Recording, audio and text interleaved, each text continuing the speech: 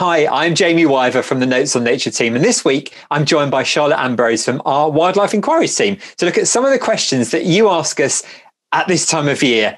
And right now in October, we do get very similar questions, don't we, Charlotte, each year? We do indeed, yeah, without fail.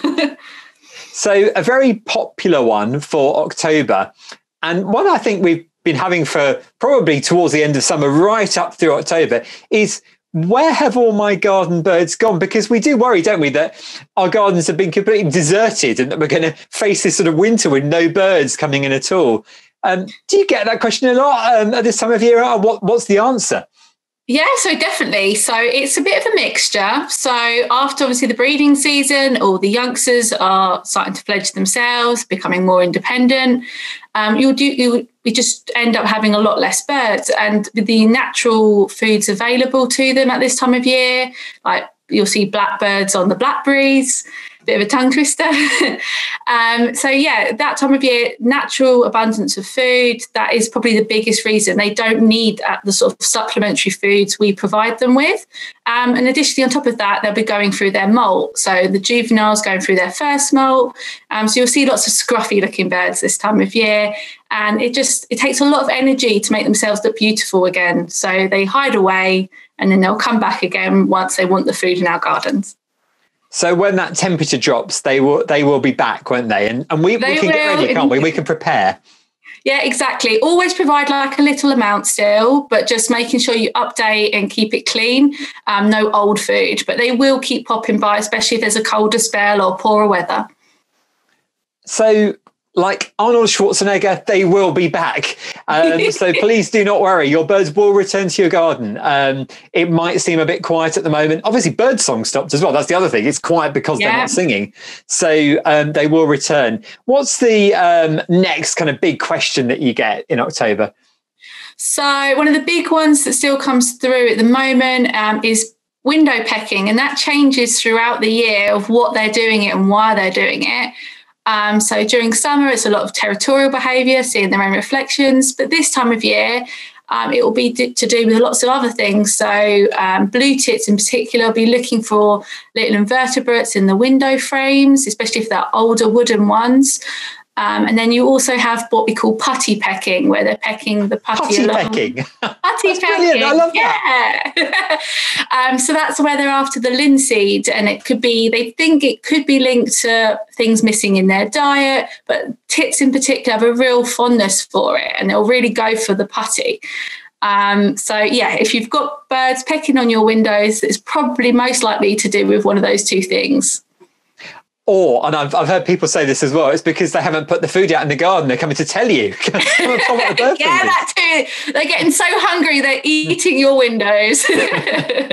Another question that we often get is things like blue tits. So people ask, I've had a blue tit that's started using my nest box right now. And this is a bit weird. Is this a late brood? Are they going in there because it's warmer? What kind of things are happening here? Yeah, so what will happen is normally after the breeding season's finished, you normally would, especially if you've got a nest box camera, you turn it off and then you forget about it. And there's a few people that contact us that will turn it back on just to check. And lo and behold, there'll be a bird inside the nest box. Get really excited, think it's a late brood, but it is most likely due to the sort of species that would use those nest boxes. It is going to be that they're roosting overnight. I like to call it B&B. So they either on a colder night take shelter in the nest box, and then on a warmer night they don't bother. And also they'll be looking for insects and tapping on the nest box itself, looking for bits and bobs. Or it could be, especially blue tits, really, really picky with their nest boxes. They can start as early as autumn looking for the next year's nest box. So they're just testing it out. But normally it's just a place to rest their head for the night. Oh, so there is a famous story, isn't there, that there's a record, I think, of something like 63 wrens cramming into a nest box on a frosty night. So all in one nest box. Yeah, I mean, how extraordinary. Long-tailed tits do it as well, but I don't think do they go into boxes to do that? I've not heard of long-tailed tits doing it in boxes. It's really strange because blue tits, which is normally the one we get through, they actually don't like roosting with others. So yeah, you'll normally find it's just one maybe 2 at a push. Yeah. Okay, and hopefully, I suppose for them, they'll be thinking we can hang on to this for next year when breeding season starts. It's a good way to test it out, yeah.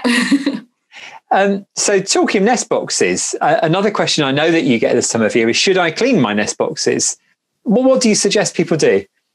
Yeah, definitely. Best time to clean out your nest box is autumn. So it's where they're finished.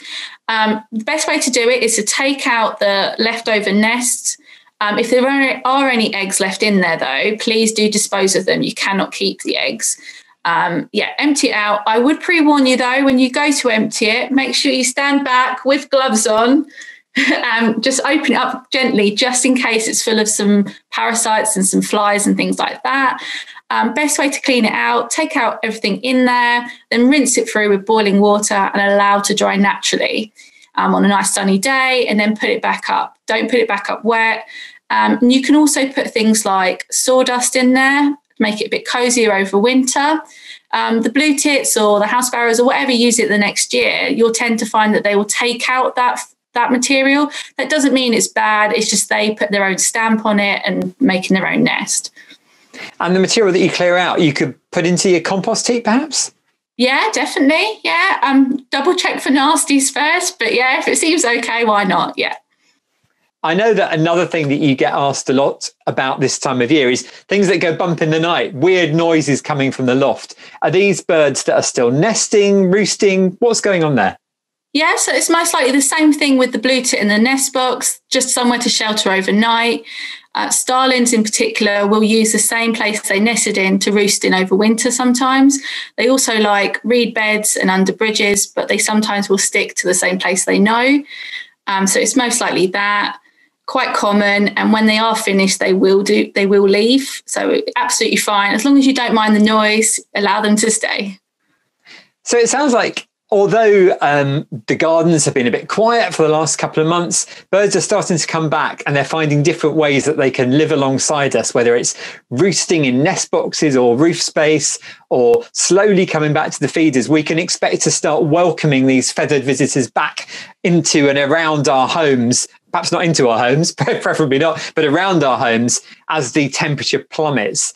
And what would you recommend? This is my final question. What would you recommend that people do? What's the first thing they should do to prepare their garden for the arrival of these visitors?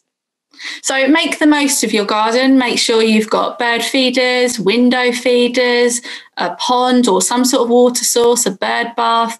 Make it as inviting as possible. And if you can put things in the centre of your garden, because you've got to remember, birds don't have the best sense of smell, so they really rely on sight. So when they're flying over, if they can see that lovely bird bath or feeder in the middle of the garden, that's so much easier for them to see.